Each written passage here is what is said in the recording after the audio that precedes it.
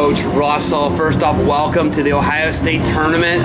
George Mason, first off, congratulations. You got 2 qualifiers out of the EWL. Yes, excited to have the 2 guys there to compete next week. Ibrahim Banduka and Saeed Cardboat. I think both guys can do a good job for us at the competition.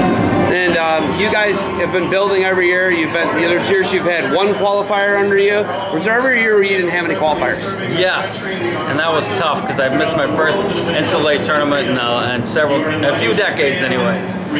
When you look at how you guys have grown at George Mason in the EWL, what's it been like, the process for you, and what are you looking for when you recruit a guy out here at the Ohio State Tournament? Yeah, I think in the EWL, I know we had to get better. It was a tough conference. We have to get better to be competitive in it.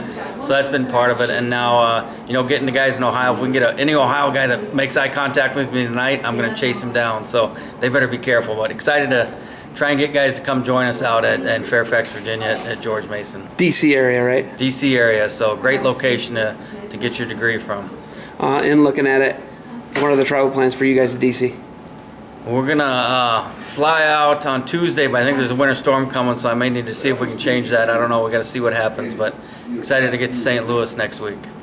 Travel like coming here? What's it like? Oh, sorry. No, what's it like here? No, what was your travel like coming here is what I'm asking. I just drove. It just, took about You're a road warrior. About a 7-hour drive, and I'll drive home tonight, so it'll be tricky. For those of you who don't know that watch this, you're a coast-to-coast guy. You're an Oregon guy. You spent a couple decades in Minnesota, and now you're in Fairfax, Virginia.